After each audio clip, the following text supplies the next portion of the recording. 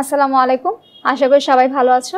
তো আজকে আমরা রাসায়নিক পরিবর্তন চ্যাপ্টারে আরেকটা ম্যাথ প্রবলেম নিয়ে হাজির হয়েছি। তো আমরা দেখি আমাদের ম্যাথের বিবৃতিতে কি বলা আছে। এখানে আছে পটাশিয়াম আয়োডাইডের দ্রবণে নির্দিষ্ট ঘনমাত্রার হাইড্রোজেন পারঅক্সাইড দ্রবণ যোগ করায় 5 মিনিটে 1 × 10⁻² মোল পার লিটার আয়োডিন মুক্ত হয়। এই জারণ বিক্রিয়ার হার কত? তাহলে এখানে আমরা দেখতে পাচ্ছি সময় দেয়া আছে, বা কতটুকু সময়ে পরিবর্তনটা হয়েছে সেই সময়ের পরিবর্তনের মানটা দেয়া আছে, এবং এখানে মোল পার লিটার, এত মোল পার লিটার আয়োডিন মুক্ত হচ্ছে, অর্থাৎ এই সময়ে কতটুকু নতুন যৌগ, নতুন উৎপাদ তৈরি হয়েছে সেই উৎপাদের ঘনমাত্রার পরিমাণটা দেয়া আছে। তো এটা হচ্ছে এই সময়ে ঘনমাত্রার পরিবর্তন।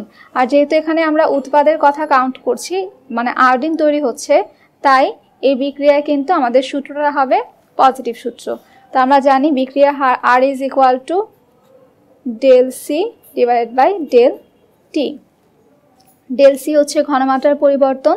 ΔC এর মান দেওয়া আছে 1.0 × 10⁻² মোল পার লিটার। আর সময়ের পরিবর্তন ΔT দেওয়া আছে 5 মিনিট। তো এটাকে আমরা সেকেন্ডে কনভার্ট করে নিচ্ছি, 60 দিয়ে গুণ করে 300 সেকেন্ড। তা আমরা মান বসালে পাবো কত? 1.0 × 10⁻² / 300। তাহলে 1 × 10⁻² /